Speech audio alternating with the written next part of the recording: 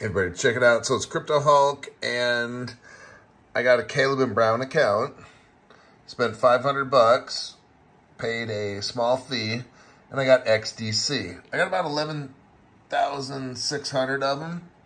Now, the price is down 10%.